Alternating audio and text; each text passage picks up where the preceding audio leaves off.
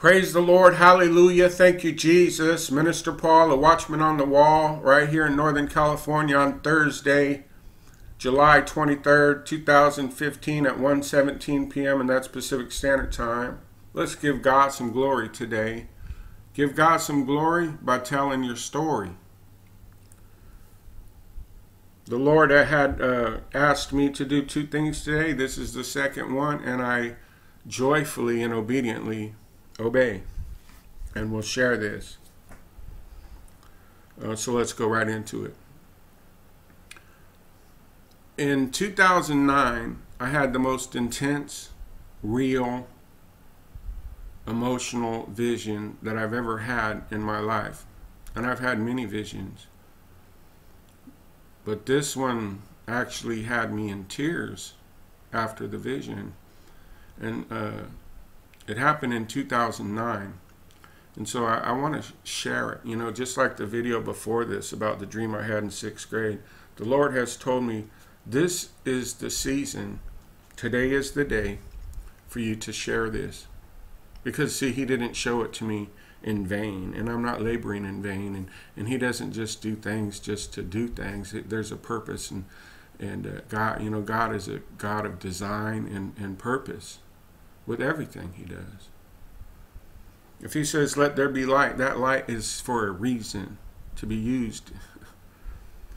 Let's stick to the vision. So here's the vision. Now remember, this was in 2009. I originally shared it in 2012, over 3 years ago, but I don't think many people watched it, but it's still on here. Just go to my video manager and search for 2009 vision, Great Tsunami, something like that. It's on here. So in this vision, in 2009, my security company was peaking. I had so many clients and was so busy, you know, that when but I still remained true to the ministry and to serving in the church. And sometimes I'd go in there after a 12 or 16-hour shift with no sleep and assist and help. And I'm telling you, I learned a lot. I grew a lot in the faith. And so just keeping that in mind that, you know, I was doing security work at the time. I want you to just understand that I've come to a greater revelation that a lot of this that happened is symbolic. But I'm telling you, this is the season. This is the season that this will come to pass. So, in real life, remember, we're talking real life now. This actually happened to me, what I did in 2009. I was working at a church, and I'm going to show you a Google Earth image of where it was. And I was an usher. And normally I'd work the east door, you know, basically is to let people in and out to the children's area and to restrooms in the back. It was a rented school. It could seat about 100 people with just chairs, you know, in a rented school. I'm going to show you the area too. And on this particular day, they had moved me to the west door, which meant I'm opening the door to greet people and then opening the door when they leave. Greeting them when they come and then open the door when they leave. Thank you. Thanks for coming. God bless you. And so standing on this west door, I greeted everybody and they came in and sat down. Everybody's looking forward at the pastor who's giving a message. And when I was an usher, I would stand behind, you know, when you're an usher, everybody should be looking this way. So being behind them, you can literally like lift your hands and pray over them, especially during altar calls for salvation and rededication and baptism in the Holy Spirit. I'd be back there just praying my heart out that someone would respond to an altar call. And as I looked out the congregation, I noticed that 80% of the chairs were empty. Pastor up there is preaching his heart out. Hallelujah. He's preaching his heart out. And there was like 15 people there, and all of the chairs were empty. And I was grieved in my spirit, and I was sitting there back by myself just looking at, I said, God, where is everybody? Because it was such an important message. And he said some of them stayed up too late last night. Some of them were in bars last night and woke up hungover. They actually paid a fee at the door to be able to go in and get smashed by alcohol and drugs. And so now they're hungover when these doors are open for free. But not for long, he said. And he said some of them are home watching sports.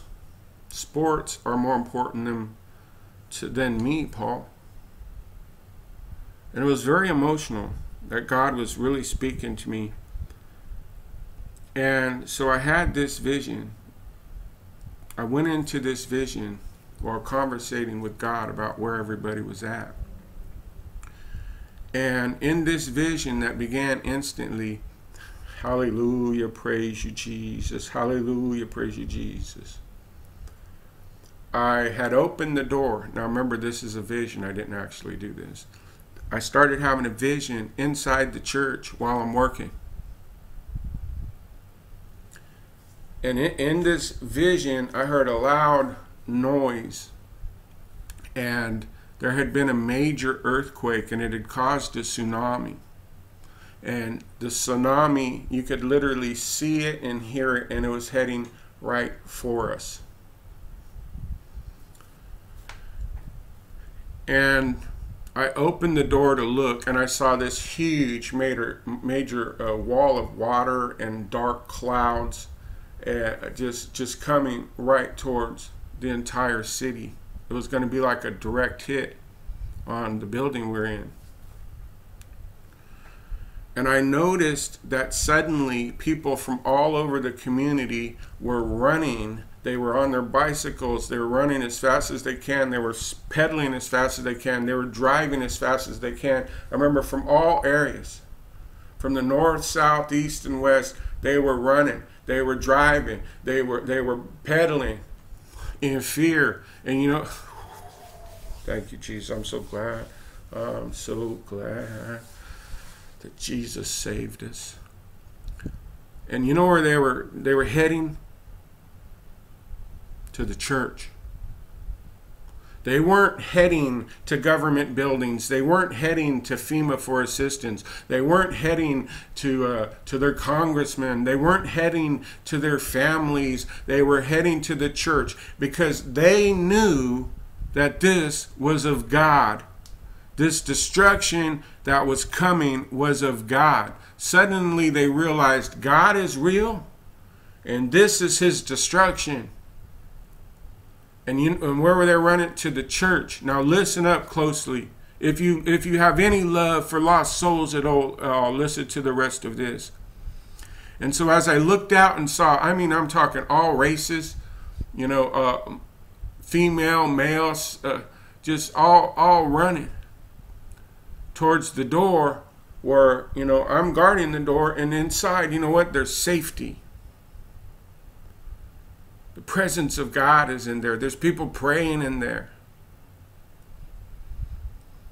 And as they began to get closer, God said,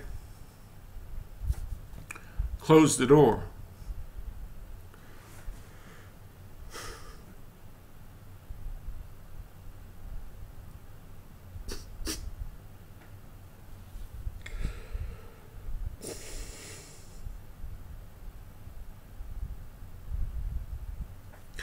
He said, close the door.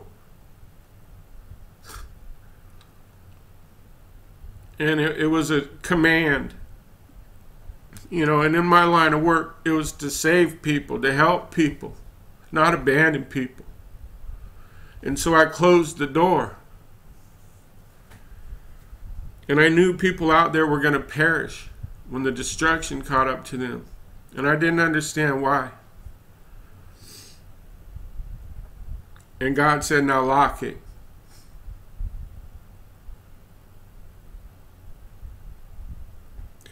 And I don't know why he chose me to reveal all these things. But when he said, lock it, I said, really, God, they'll perish. And he commanded me again, lock the door. And so I locked the door. And there was people pounding and pounding and pounding and pounding. And I was so caught up in this vision that the service had ended and people were walking by me and I was in tears. And they're like, are you okay, Paul? And I didn't say anything to anybody. You know, I had a lot of friends there that are still my friends to this day. My wife had been sitting down in the front, and she came out, and I said, let's go home. And I was trying to keep my emotions in check all the way home so my wife didn't notice, because we just left church. You know, it was supposed to be a beautiful day. You know, go home and have some lunch, rest. And when we got home, I just went and sat on the couch. And my wife noticed there was tears in my eyes, just like they are now. And she said, what happened? And I explained to her the vision. And then right there in front of my wife, I asked God. I said, God, would you really do that to people? And he answered with just 2 words. 2 words. He said, ask Noah.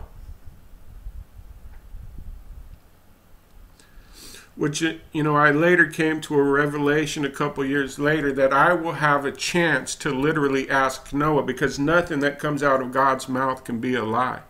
And I'm inviting you to come be a part of the people who can ask Noah what it was like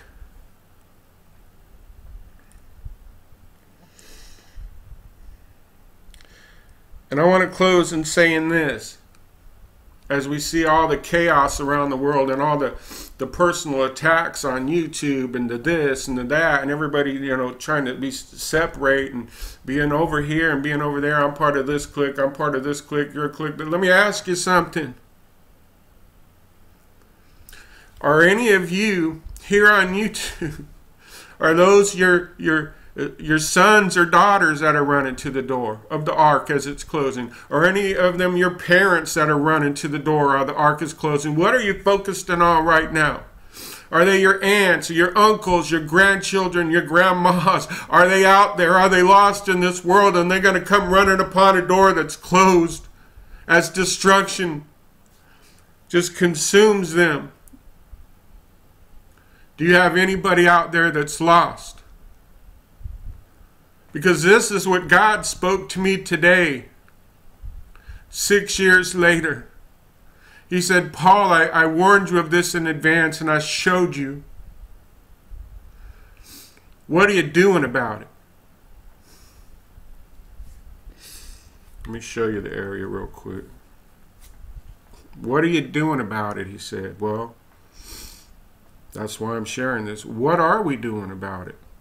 Because it'll come to pass. I like using visuals. This is the exact area where this occurred. The vision and in real life where I was at. I'm going to show you. Thank you, Jesus. It was this school right here. Just a few blocks from my home.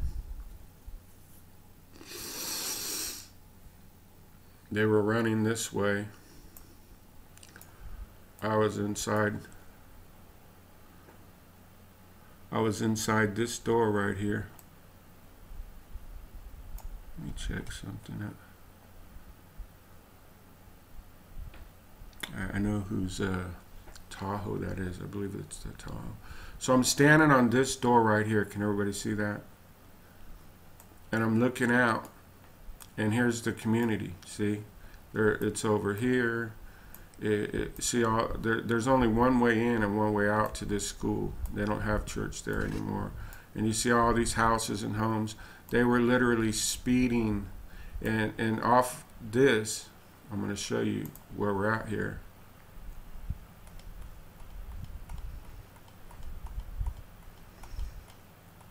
Looking west. I-5, see that? Sac International Airport. So we're right here, so let's look west.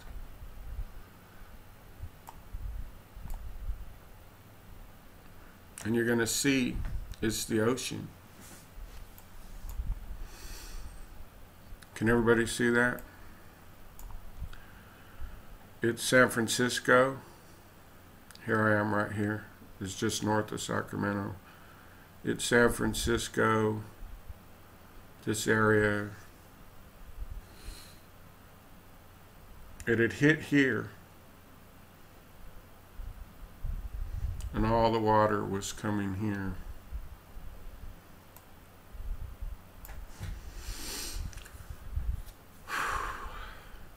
Oregon, see that? It was just coming in.